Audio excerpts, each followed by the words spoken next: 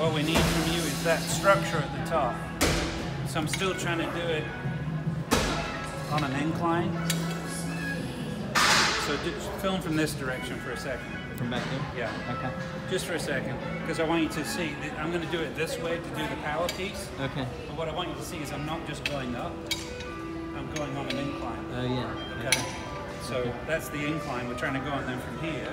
Okay. You're feeling, so my right arm feels very stretched. It's very stretched. Yeah. And the scapula feels like that. It's not like this. So I'm trying to get this engaged. Yep. When you start off in golf and your shoulders like that, it's got to feel like the scapula engages back here. Okay. When you were swinging, your arm was like this. Yep. Your radius was very, very narrow. Yep.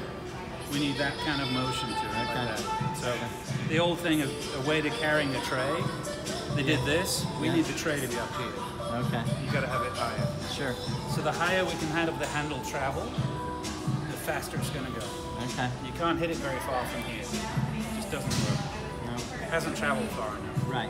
So these are great just to feel Yep. that motion. Yep.